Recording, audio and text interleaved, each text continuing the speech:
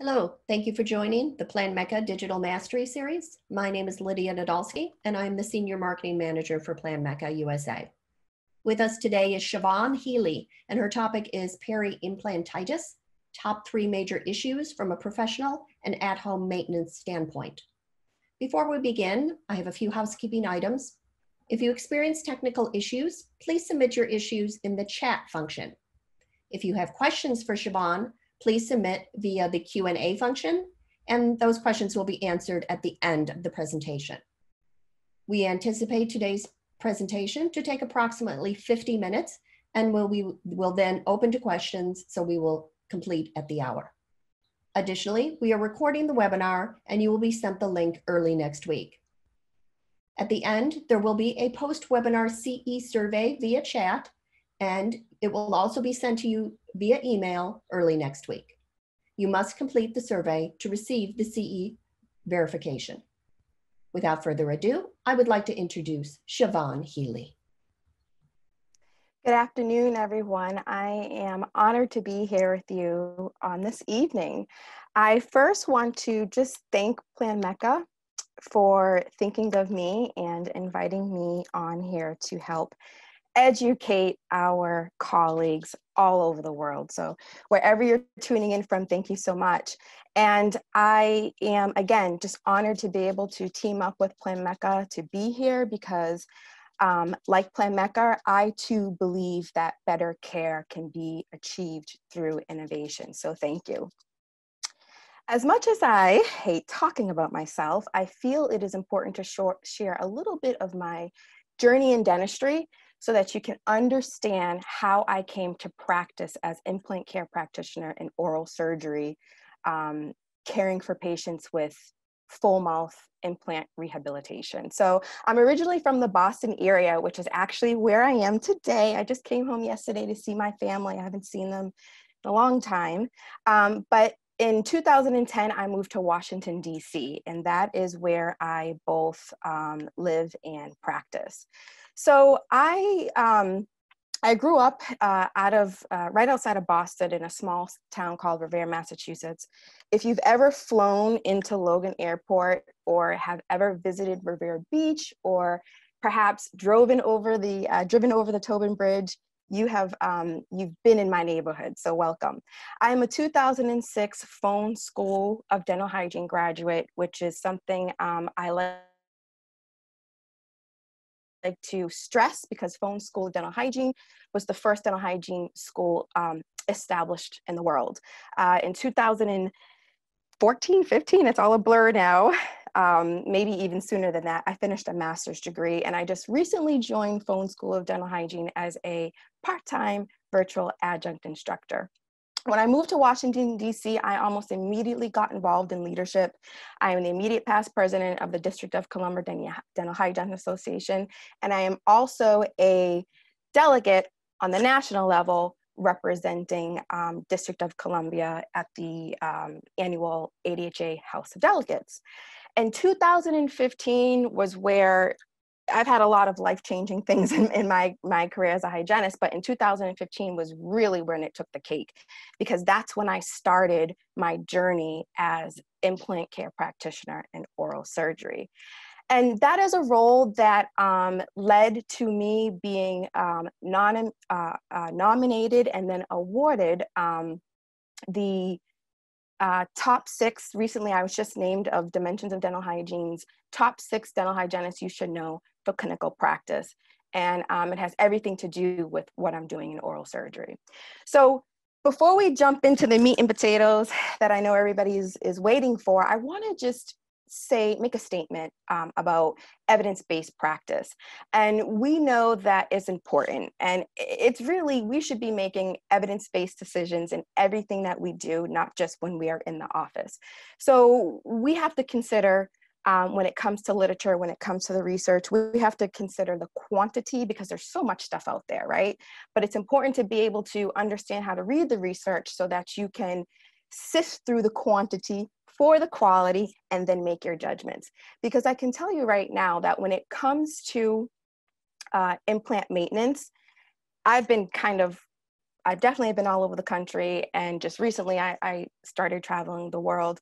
But the consensus is just about the same. And when it comes to implant maintenance and the best practices, we need more research. So I'm not going to spend the next 50 minutes regurgitating research to you. I instead want to share my experience as implant care practitioner in oral surgery. So what is evidence-based dentistry? Well, we know that it's using the best science to make the right decisions for our patients, to make the best decisions for our patients. And to go a little bit deeper into it, it's the cautious use of the best current evidence in making decisions about the care of the individual patient. Evidence-based practice also integrates clinical expertise and takes patients' desires, values, and needs into consideration. And I can promise you that when we talk about implant dentistry in any aspect, whether it's surgical, restorative, laboratory, you've got to really take into consideration the clinical expertise, because right now it holds more weight than the literature. So we're here today to talk about, this is really one of my favorite things to present on, and that is peri-implantitis disease, the 3 major key issues from a professional and at-home maintenance standpoint. As a dental hygienist, I can say that oftentimes our voices and our opinions are somewhat silenced. But why is it important to be here today? The future of dentistry, okay? And if we take a look at some of the stats that come from the global dental markets or the research markets, it is projected that by 2024, the implant markets are forecasted to reach 6.81 billion. We know it's a growing market. And guess what? It's 2020 right now. So the future is here. We're living the future. The future's right now. And implants are the standard of care for the replacement of missing teeth. And ironically, at the same time, implantitis remains a global concern with an emphasis on maintenance. And again, it doesn't really matter what conference, what symposium you go to, the center is maintenance. It's all about hygiene. I attended the 2017 International Dental Implant Association Symposium, where I met Pinkas Adar, who is a master ceramist. And he gave a beautiful presentation, and he talked about the future of dentistry. And he says the future of dentistry is to redo dentistry. And I'm telling you, in my experience, the future of dentistry is right now. So when you act with compassion, you will never be wrong. And experience will give you the confidence and power to experience will give you the confidence and power to be you, doesn't it? And when I started diving deeper, when I started working in oral surgery, and I was meeting and given the responsibility to care for patients that had dentistry that I have never seen before. I was not taught, no hygienist is taught in hygiene school how to care for patients with implant dentistry. And so I had to go out there and figure it out on my own. And the dental hygiene conferences weren't giving me the right information, because I was taking recommendations and trying to apply it to my practice, and it wasn't practical. So I had no choice to start following the dentists around that were actually redoing dentistry or treating peri-implantitis. So I attended this amazing, life-changing symposium in 2017, and I learned 3 things, and that is implantitis is the main reason for implant failure. The endpoint goal of treatment is that the patient and the dental hygiene practitioner must be able to maintain the area. And most importantly, I learned a non-surgical approach to treating peri-implant disease. So let's jump into the major key issues, and let's start with the first one, okay? Implantitis is a global concern. And I think that the approach to implant dentistry, it doesn't matter what area of practice you are in, but you have to approach implant dentistry with these 3 things in mind. And I like to put the picture of the 2008 NBA champions, the Boston Celtics, because at that time we called them the big 3. So these are big major things. So the first one is dental implants are not teeth. Implant dentistry is a prosthetic option for tooth replacement with several components. Sorry, sometimes I have so much information, I speak fast, I got a lot to share with you. I'm going to try to slow down.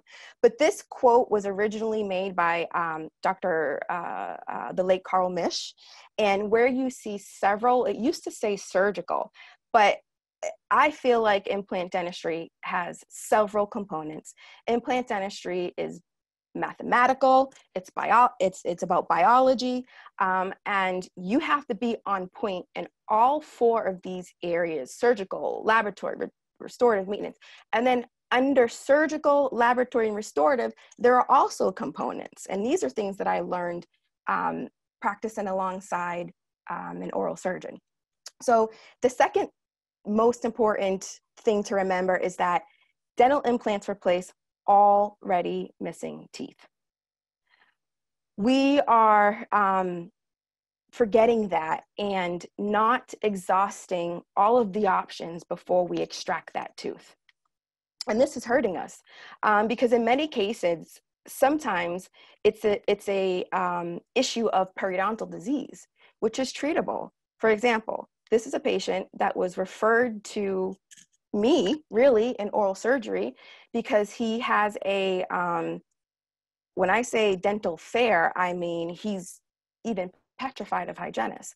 So he came to this office because he knew that we could provide non-surgical periodontal therapy under sedation, IV sedation. So, but he was referred to our office also for full mouth extractions.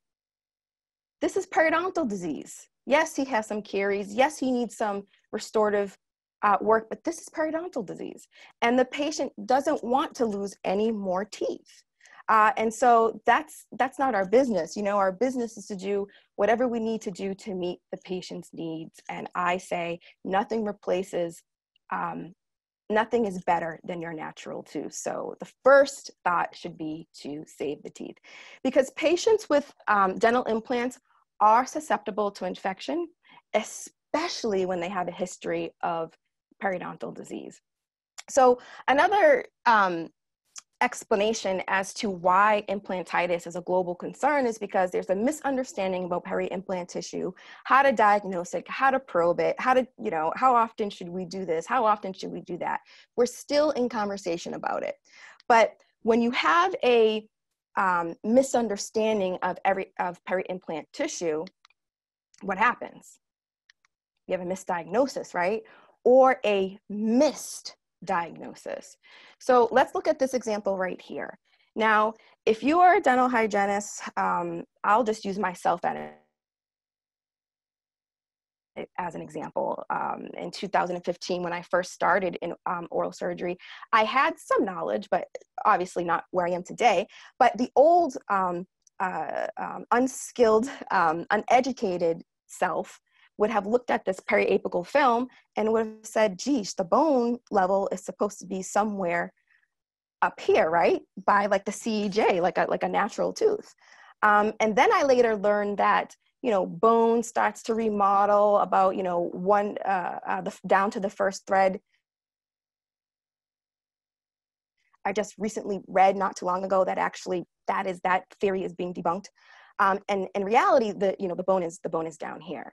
And then depending on what kind of probe you're using, the probing pressure, and what you actually understand about the purpose in probing when it comes to dental implants, I mean, that can give you a whole different discrepancy as well.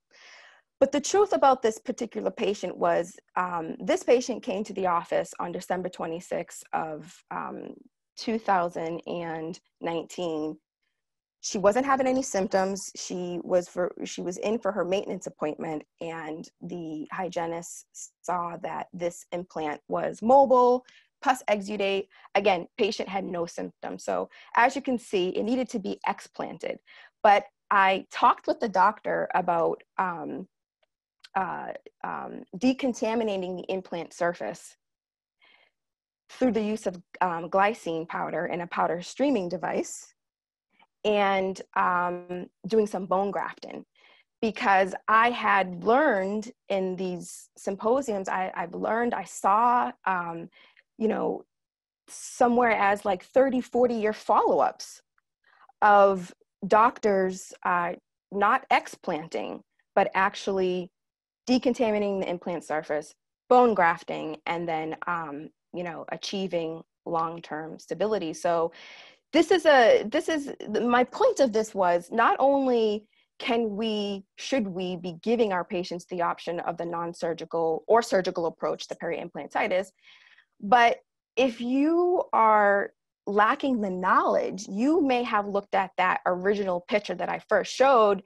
and thought that there was a problem, right? When in all actuality, this is an ailing implant now, meaning that it has bone loss, but without pocketing. There's no progression, and it's static at maintenance visits.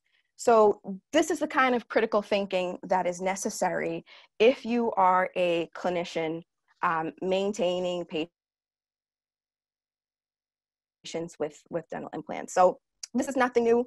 We all know about the proceedings of the World Workshop that took place, I believe it was in 2018 and finally published in 2019. But what they did was they added 2 more categories, and that is peri-implant health and peri-implant soft and hard tissue deficiencies. But my question is, do we as hygienists who are given the responsibility of diagnosing disease, intervening, and so on, do we even know what a peri-implant soft and hard tissue deficiency is? Do we know what it might look like? And do we know that it's something that we can't treat? So when it comes to the classification, this is how we traditionally classify periodontal disease. And it's not enough when it comes to all of the different complications and the different degrees of peri-implantitis that we're seeing around patients with implants. So I encourage you, if you haven't already, take a look at this paper that was published in the 2017 International Journal of Oral Biology and Craniofacial Research. And I know that some of the papers that came from the World Workshop proceedings also brought attention to this and awareness to this.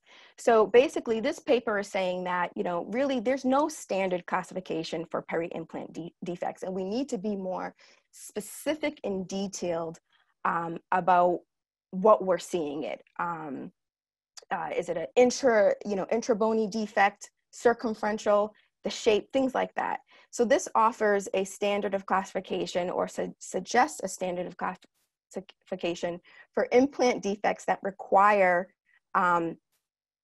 more detail. And not only that, but this paper also says that you need both clinical and radiographs to make an appropriate determination. It has another paper. This one came out in 2016 in the International Journal of Periodontics and Restorative Dentistry. Now they're talking about classifying it based off the etiology. So first we need to be more descriptive about the defect. Now we need to be considering the cause, okay, why it occurred. And this, I think, is one of my favorite things to talk about, operator-induced peri-implant disease. And this paper says that in the future, peri-implantitis may be defined by the causative etiology, right? And clinical error is one of them. Practitioner error is one of them. But this is important because it will allow for better communication, understanding of the pathogenesis, the recommending therapy, and anticipation of the prognosis. And like I said, something like this is important for dental hygienists because there's not much that we can do when it's a situation of disease because of the way an implant was placed, for example. But I want to draw your attention to this table 1 that I took right out of the paper. And the first circle where it talks about, or the first row where it talks about how the origin is peri-implantitis induced by pathogenic bacteria / biofilm. And then an example, it says plaque biofilm. So it's describing those two things different, in their own category. They're not the same. In my opinion, plaque is what you can see on the patient's teeth. We don't ever want it to get to a point where biofilm develops into plaque, because that means we have, we're failing our patients and our patients are failing themselves. So we need to understand that we need to understand and recognize biofilm. Also, if you take a look at the third row down, it talks about iatrogenic factors. And examples of this are, directly related to operator ever. The examples that it gave was buccal implant placement, inadequate inter-implant distance. All, like I said, it's mathematical and there's biology behind it. And then the bottom here, now this paper was the case that they used in this paper. It says that this particular patient was a gross failure because she had not been to the dentist since she completed her work. So it had been 5 years since she's seen a dentist. We're responsible for that. I'd like to know if it was communicated to the patient, the dedication to maintenance appointments, not only professionally or at home. We've been telling our patients that they are bionic after they have their implants placed, and they're not. I'm gonna pause that so that I'm not talking over the Halloween music, but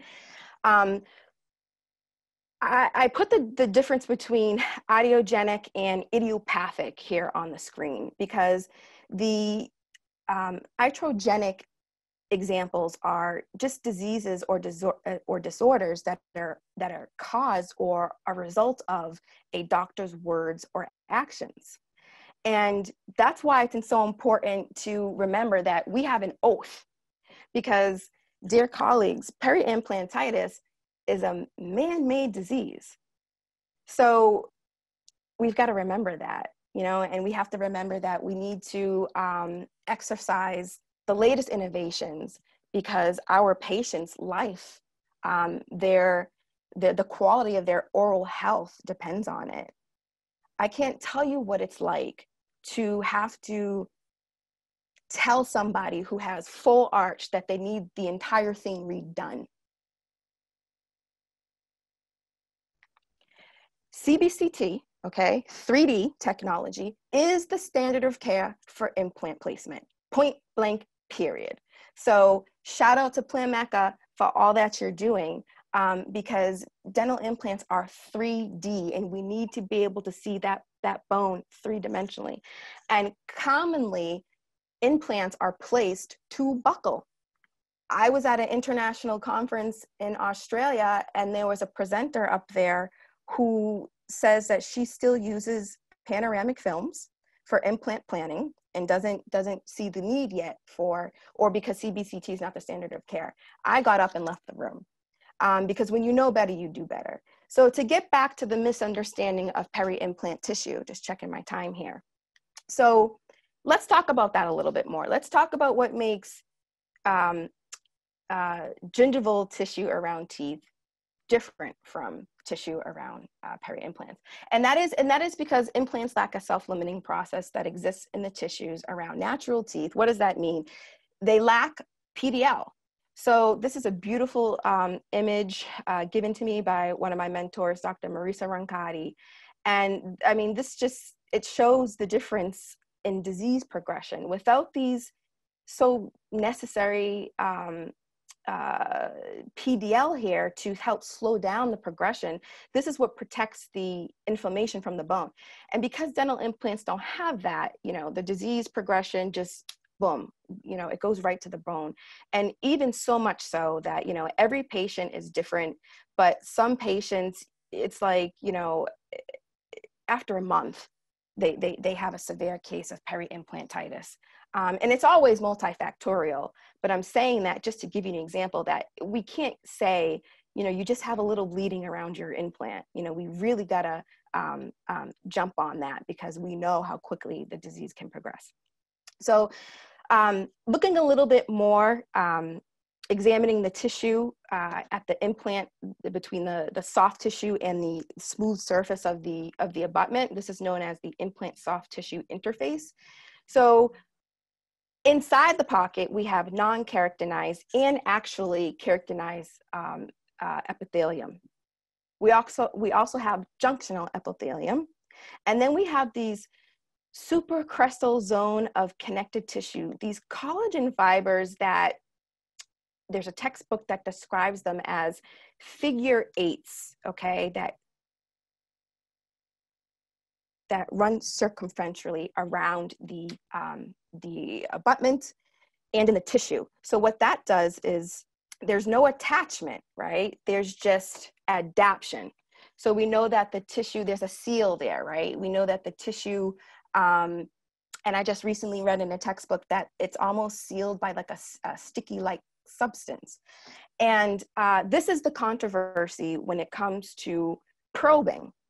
And also, it's a controversy when it comes to flossing. And we're going to talk a little bit about that more. But the main difference is attachment versus adaptation. And because we have less connective tissue around the dental implant, that means what? Less blood supply, right? So all multifactorial. But in my experience in clinical practice, patients don't always have symptoms, man. This is a 25-year-old patient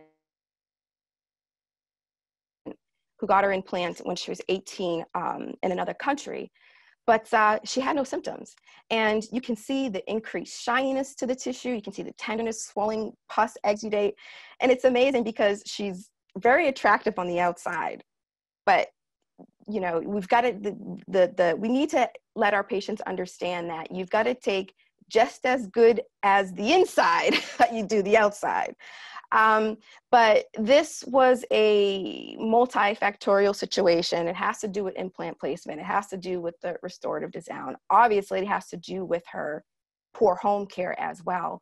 And there is some cement there as well as some calculus. So here's another example of a patient. Now, this is a significant example because this patient had just come to our office from seeing their hygienist.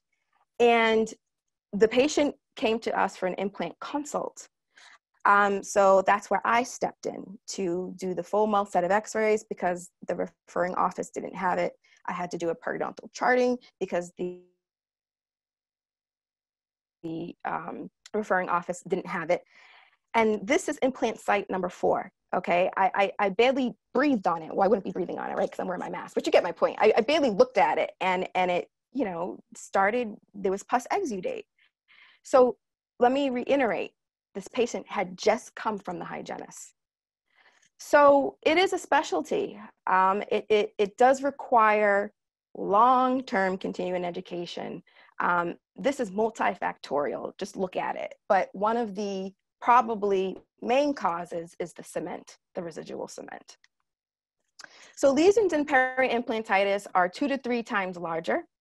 And because of that, we need to recognize mucositis as a true pathology, as a true disease, just like we do gingivitis. We know so much more about the oral systemic link, and it's time for us to start practicing what we're preaching.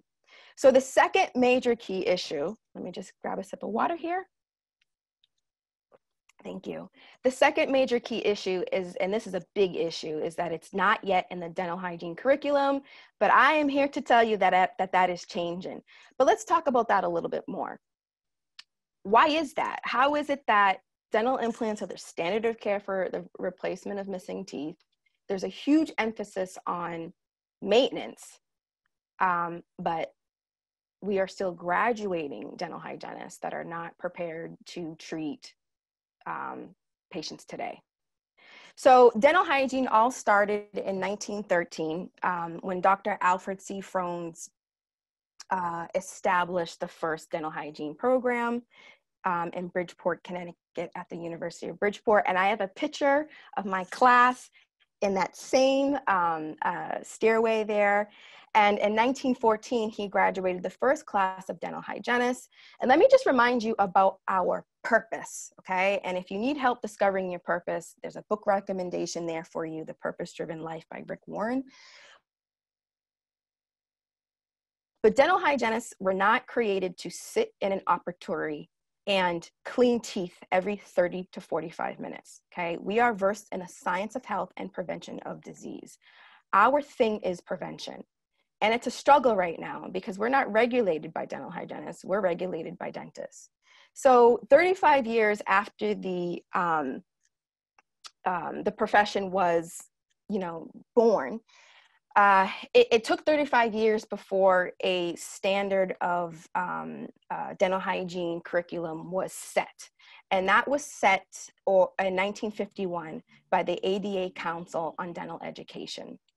And really, not too long after that, hygienists became licensed in all states, and then accreditation began. And the accreditation standards for dental hygiene education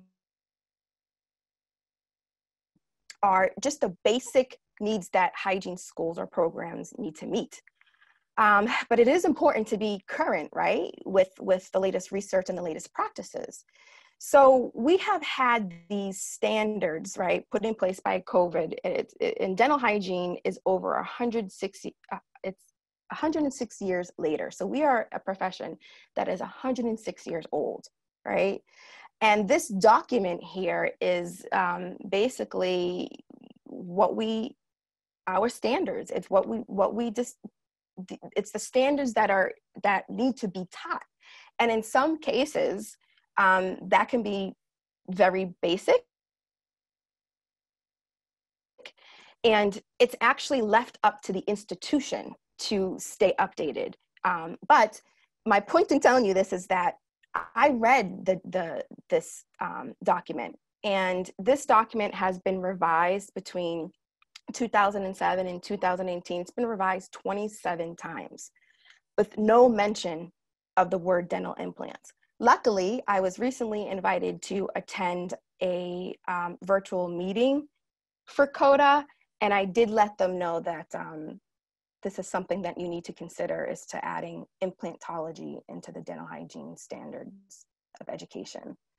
So how did we get here? Well, dental hygienists had been in practice for 51 years. So we were already established before implant dentistry began, especially when Dr. Brainer discovered osseous integration in 1952. And in 1965 was when the first patient, a friend of his, received 4 machine surface titanium implant fixtures in his mandible that lasted the patient until his death, which was 40 years later. So Dr. Brainer accidentally, he's not a dentist. He didn't have any background in dentistry, but he accidentally discovered osseous integration when he placed the screw in the fibia of a rabbit and was unable to remove it because it had, the bone had adhered to the surface of the screw. So thank you, Dr. Brainer, for your discovery, but I just also want to remind you of his purpose. And his purpose, he believed that no patient should have to go to bed with their teeth in a jar. So his purpose was for increased quality of life. And I don't see why that should be any different from what our purpose is as dental healthcare professionals. But you can see that implant dentistry has definitely, evolved since the 1950s. We started with transosteal to subperiosteal to endosseous, and now you kind of see a little bit of both, right? So, but where's CODA been all that time? Right? Now in 2020, the big thing is zygomatic implants. So if you haven't seen patients, get ready because you will. And then I was at the Jamaican Dental Association in February, and I got to watch Dr. Garg present on how he's bringing transosteal dental implants back. So we've got to be aware of all of these things. But I'll let that sit in your brain for a minute because that's a lot. But I can tell you that 90% of all dental implant complications are due to poor implant planning, free-handed implant placement. Obviously, dental hygienists don't do any of these things, but here's how I think that here's how I know we are contributing to the rise of peri-implantitis. And again, it's because of poor skills, and that is due to lack of knowledge, lack of clinical training, But again, that's changing. Dental hygiene schools are being educated about this, especially Phone School of Dental Hygiene, who's getting ready to implement implant curriculum into their program. But this is a major key issue. So that leads us to the third one, is because the education is the same, so aren't the recommendations, right? And intervention is the hot topic, and it's all over the place. Many of us are kind of, we're doing different things, using different tools and technologies. But what I can tell you is that the traditional approach, just in my experience, okay, it doesn't mean that this is not true for somebody else, but in my experience and the other clinical hygienists that I work and teach with, we didn't have much luck with the traditional approach. What do I mean by that? The way that we approach periodontal disease around teeth. I was doing it all. The ultrasonic scaling with the blue tip, taking my instruments, vertical strokes going to town, because at that time in 2015, I didn't know anything about the structure of the implant surface. I didn't really know about threads. I didn't have good critical thinking skills. But the traditional approach of scaling and root planing, Arrestin, and chlorhexidine solution, that wasn't working for me and my patients. And also, I tried so many different scalers, but you have to realize that, I'm telling you, there's almost not one implant patient that is the same. The design of the restorations are different. The implants are placed. I mean, it's like really, you never get the same patient twice almost. So one trouble that I was having with these scalers is that they were basically, just your traditional scalers dipped in titanium, until I found LM Dental Implant Series. And I use these instruments more like a diagnostic tool, because one thing that traditional instruments were lacking was length in the shank, because sometimes the restorations are so deep, sometimes they're bulky. We need long shanks with lots of contra angles. And these are minis, right? These are mini Gracies, so they could fit right in between those threads. So I like to use these more of diagnostic, especially when a patient comes in for an implant final check, and I know that it's the crown has been cemented. And since you cannot see mesial and distal on a two-dimensional film, you've got to be able to effectively and efficiently go 360 around the margins of that restoration to detect crown if there's any residual cement. So I do appreciate LM Dental for their out-of-the-box thinking when they design these instruments. And there is a special there. I'm sorry, they're doing something exclusive just for our attendees that are here with us today. You can get one free LM ErgoMix instruments with the purchase of any 3 LM ErgoMix instruments by using code Healy. All right, so implant dentistry is innovative, right? And we know that we have to consider clinical expertise, evidence, and the best interest of our patients, because that is the 5-step approach to evidence-based practice. But is it realistic? Okay, is it realistic for our patients? Is it realistic for you as a clinician? Because things have innovated in dentistry, but I feel like hygienists have been left out in the innovation. There's nothing traditional about the way dental implants are being surgically placed, restored. Man, total digital workflow. There's nothing traditional about that. It's all innovative. So for my doctors who are with us today, if you are progressing and adopting all of these new technologies, just know that it must be the same for your dental hygiene department as well. And just remember our purpose, right? We know, especially today, we know that it should be clear that dental hygiene is an important, essential profession, right? That specializes in prevention and in the initial treatment of periodontal problems. So let's stop. If you want your patients to take their appointments seriously, stop calling it just a cleaning. It's supportive periodontal care, it's assessment and prevention, dental hygiene care, anything but just a cleaning, because it's all about purpose, right? And we are preventative specialists. And also, I also want to take a moment to talk about how we're supposed to be working as dental teams, and that's interprofessionally. And that's something that we preach and we definitely don't practice. So if you go on the ADA's website, they list the 9 specialties, or they list the specialties of dentistry. And general dentistry is not listed as a specialty. And the reason why is because general dentists are kind of like, the gateway, right, to being able to set the patient up with the best dental team. What do I mean by that? If you are presented with a patient and let's say they have a toothache that you cannot give them an answer to, you are able to refer them to the endodontist. If you have an unruly child in your chair that you can't get to cooperate with you, you can refer them to the pediatric office. If you have a patient in the chair with a periodontal abscess, right, or whatever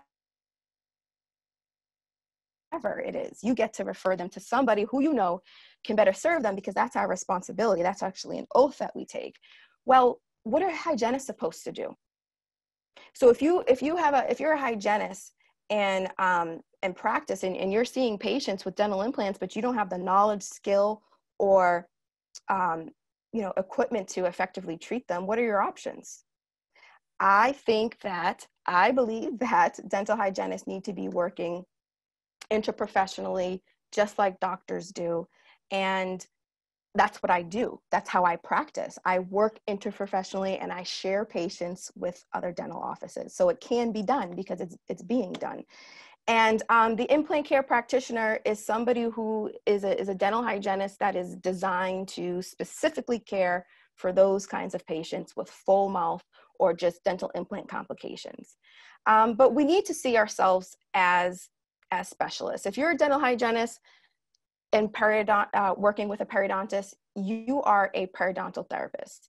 If you're working in pediatrics, you have the ability to, become a myofunctional therapist. We need to start just thinking outside of the box. And if I had more time on my hands, I would be trying to figure out how to get dental hygienists into orthodontic practices.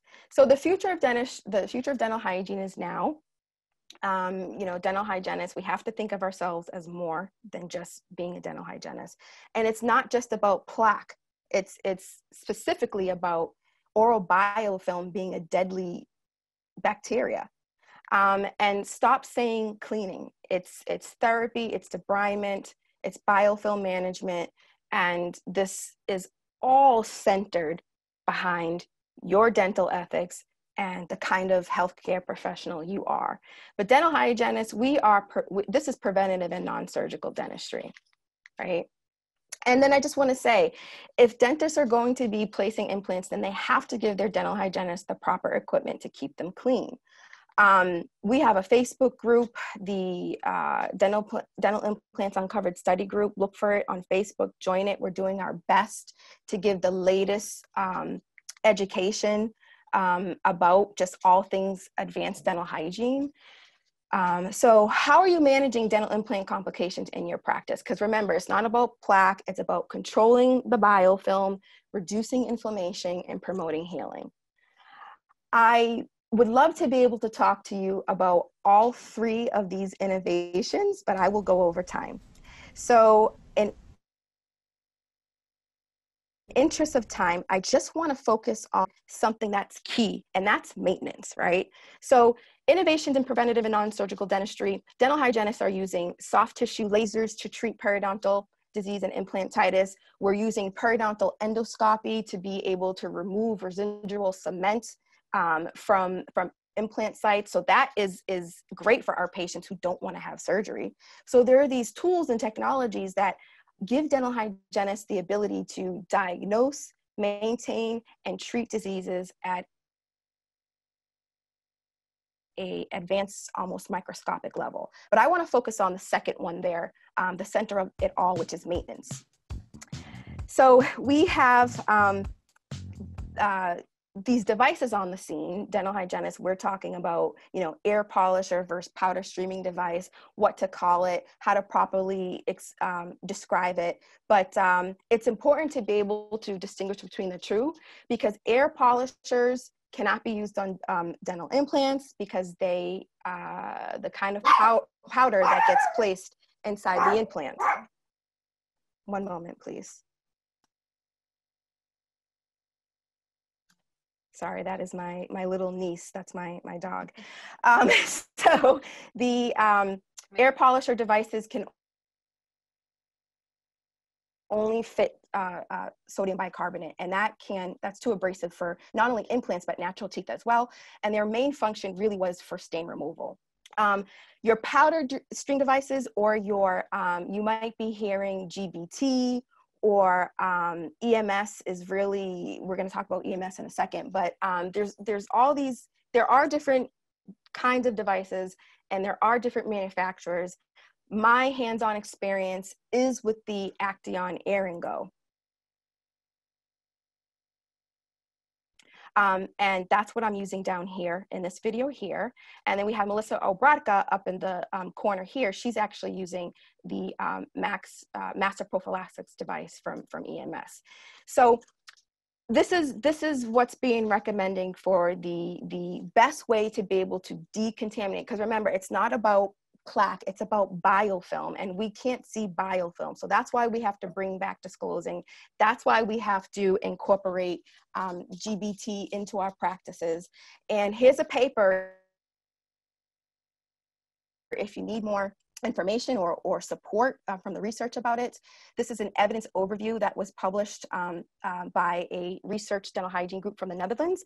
It has over 97 references, and I will just sum it up for you. And that is that the most suitable device for an implant surface is a powder streaming device. So the recommendation today is the device that is made or available through EMS or Hugh Freedy. This is the first generation. Here's the second generation. And here's the granddaddy, the only one that you need to be concerned about, and that is their Master Prophylaxis. And what is GBT? GBT is an 8-step protocol that actually we learn in dental hygiene school.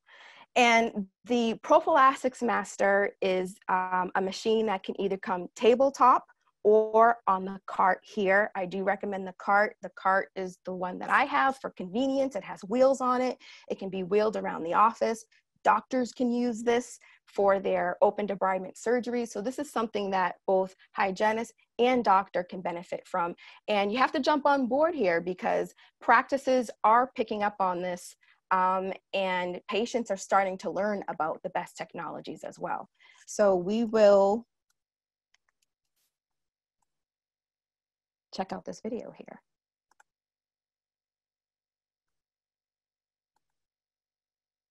Give me 1 second.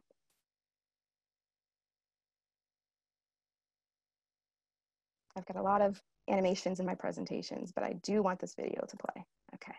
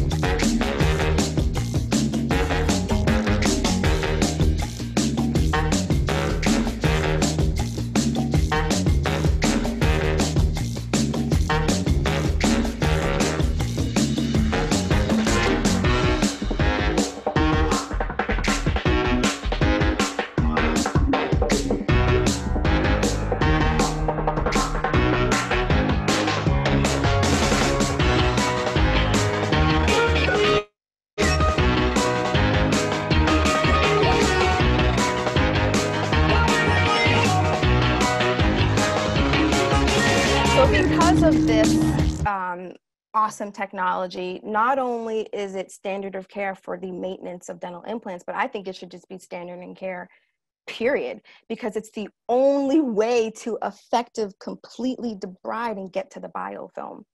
And manual instrumentation, these are the kind of patients that I serve.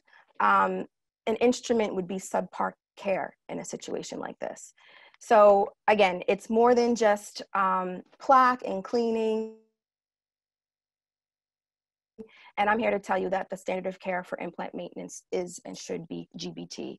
And when we talk about the future of dentistry, these things really aren't innovations. It's about adopting technologies, because the diode lasers or the lasers have been here since 1990s. The periodontal endoscopy came out in the 2000s, and we've had this powder stream technology since 2005. And I do want to give some time for questions. And one thing that I do want to say about home care, though, is that it needs to be realistic. And we need to stop recommending this 360 flossing technique. It doesn't matter if the implant surface is rough. We also have to consider the perimucosal seal. I'll show you an example of what I'm talking about. But since 2012, even me, myself, unknowingly have been recommending this home care regimen for my patients. And still I started meeting patients, and patients started coming back to me with infection. And upon further examination, right, because I do have a periodontal endoscope, in many cases, there was residual floss. Or before I had the scope, the patient would need open debridement surgery, and I would say to the doctor, "What did you find? What did you find?" And he would say, "These little blue and white fuzzy things stuck around the implants." But at that time, I didn't make the connection that, oh my goodness, it might be superfloss. So this is another example of a case where the patient was instructed. This is a study of one clinical case where the patient was instructed to use the 360 flossing technique. I'm talking specifically about this technique. And it doesn't matter what kind of floss you use. It doesn't matter if it's wax, unwaxed, it doesn't matter. Just don't recommend it for your patients. That's my opinion. And like I said, it's because of what I've seen in my own situations with recommending this technique to my patients unknowingly, but now I know. So this is a video of a patient that came in. This is implant site number 30, mesial buccal. That's the only area where she had pus, bleeding, and exudate. And she told me that she was instructed by her endodontist to take wax floss, tie it in a knot, and wrap it 360 around her dental implant. So I had to make an educated guess that she probably has floss there. So of course I removed it, and I haven't seen her since. And we've known this since 1983. This was published in the Journal of the ADA journal, that floss fragments getting stuck, even if it's around a natural tooth, will cause an infection. So just remember that there's 5 steps to evidence-based practice, okay? And one of the most important things is to use your judgment, because like I said, a lot of the literature is lacking. And I don't know why we're still recommending, flossing in general. We know it's difficult for our patients to do. We know that interdental brushes are superior over flossing. It's easier for our patients. And we've got to be open-minded to specialty brushes. Some clinicians say that they will continue to recommend this 360 flossing technique because it's the only way to get to the buccal surface. Well, that's not true. We have specialty brushes. And then, specialty brushes are really great for soft and hard tissue defects. Just an example of how specialty brush is really great for getting above those bulky restorations and into the implant crowns. So because of that, because of the possibility of floss-induced peri-implantitis, I recommend specialty brushes, because I know it's not going to risk, any particles getting trapped. I know that the patient won't be tampering with the perimucosal seal. And for patients who rather use use an oral gator, that's fine too, because we know it's safe for cement retained restorations. So you can take a screenshot of this. I know that in hygiene, we're kind of up to speed on these interdental brushes, but this is the brand, this is my favorite brand. We are offering a code for the practice box because a lot of times hygienists are stuck buying their own tools and equipment. So we wanted to help you and give you an incentive. So this code brings the practice box down to about $30 or $40. And then they have this really cool app where you can actually send right to the patient their email the interdental brushes that you are recommending for them. But again, are these innovations? Because oral irrigators have been here since 1962, interdental brushes 1976, and specialty brushes 1980. So it's really a matter of adopting technologies. But most importantly, true individualized care, okay? I know what it's like. I've been in practice myself. The time restraints, you gotta fight for it. All right, because our patients have to have the education, the tools, and the practice and the training to be able to maintain their very expensive dentistry at home. So implantitis, there's an emphasis on maintenance. You know, we've got to think of a new standard of care, biofilm management. Most patients, depending on their need, should really be seen every 1 to 2 months. When it comes to actually treating disease, there's something called the cumulative interceptive supportive therapy, or the CIST approach. You can Google that. But basically what that talks about is more frequent visits. So with scaling and root planings, we do what we need to do and then we see them back in a month. It's not the case with peri-implant disease. Remember, it's such a larger infection.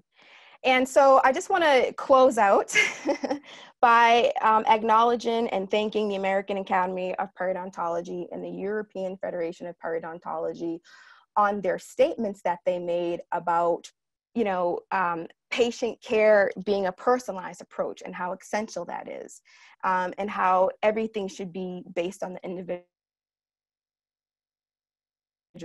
individual need. Well, hallelujah, because that's what dental hygienists have been preaching and you know, screaming forever and advocating forever.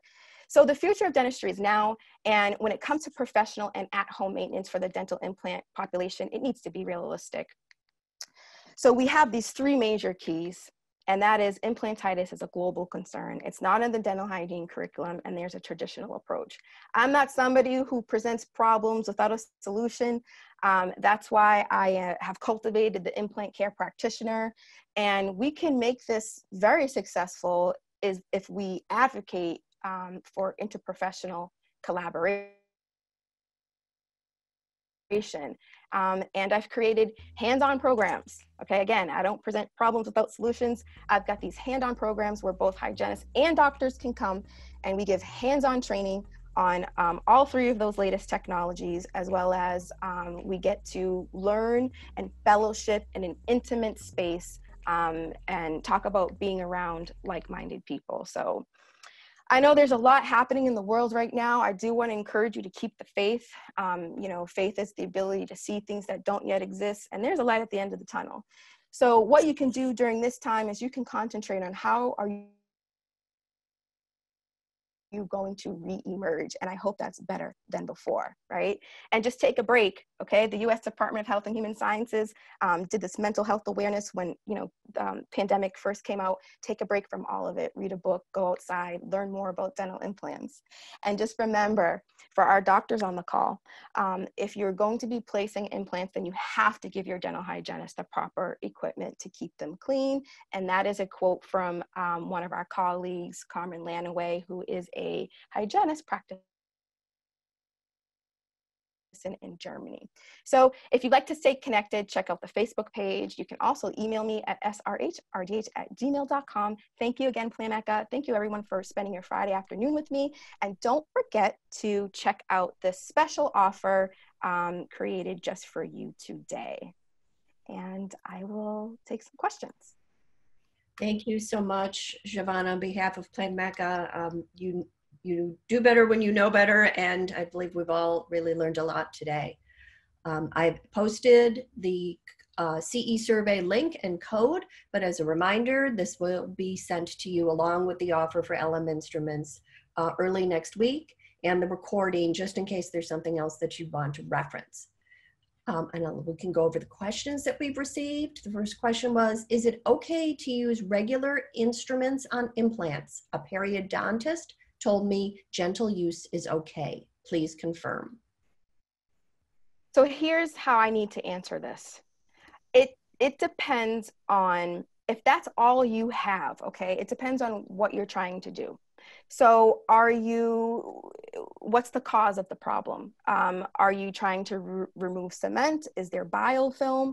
Because if you don't have a hard deposit like cement or calculus, then you're not going to really be as effective with just a manual instrument. You really do need to use ultrasonic instrument in collaboration as well. But if it's just maintenance, if it's a healthy implant, you don't need to touch the implant surface. If there's nothing there, you don't need to touch the surface if it's a healthy situation. It's not okay to use a regular instrument on an implant. However, if that's all that you have and there's cement or calculus, get it off, because obviously that would be more damaging just to leave it there. I hope that helps. Okay. The next question is, do you know anything about zirconium implants? I learned they are more biocompatible than titanium implants. They are thank you for that question. They are more biocompatible because the biofilm doesn't stick, right? And then the tissue, they work very well cosmetically in the aesthetic area. Doctors prefer to put some type of a zirconia material there. But it's not so much the implants that are zirconia. The implants are still titanium, but it's the abutment that might be zirconia if it's in a aesthetic zone. Now, implants in the posterior, zirconia still are not being placed, to my knowledge, by doctors unless the patient has a definite allergy to titanium, because zirconia, although it's beautiful, it's kind of like glass. So it's very, risky to have some type of a complication because they're just not as strong as titanium implants. So, and there's also not enough long-term studies on them either. I don't think we have anything more than 5 years on zirconia implants. I hope that helped. Next question is, how can we treat peri-implantitis if we don't have these gadgets? You have to talk to your doctor about getting the gadgets, educate them. Or if you are a doctor, maybe you can consider getting some of these gadgets. Then you shouldn't be treating them because, like I said, our responsibility is to the longevity of whatever it is that we're doing for our patients. So if you're going to be placing them, if you're going to be seeing patients who have them, it's your responsibility to equip them. So if it's not in your office, maybe you can work interprofessionally with an office close by that does. And just think about how that would take the burden off of you. It's just like this person, you're sharing the responsibility of their, overall health with, your colleague there. To me, that takes the pressure off, that takes the responsibility off, and it's always good to have help. I hope that helps. Okay, we have another question on, what do you think about mini dental implants? What I know about mini dental implants is that they are temporary. They are temporary. They're not meant to be long-term. Also, sometimes they are placed in areas where there's, lack of bone, this, that, and the other. But when I talk to the specialists who are redoing dental implants, because I'm not a dentist, I just want to remind everybody that I'm a hygienist. But I think like a dentist. They're meant to be temporary. I hope that helps. We've had several questions on the name of the Facebook group, and I want to make sure I got it right for everyone. It's Dental Implants Uncovered Study Group. Yes, and I can put that in the chat too. Yeah, please join that. We actually go live every Monday night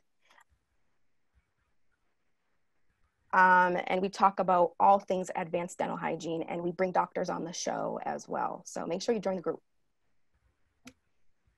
Any other questions? Like we have any more.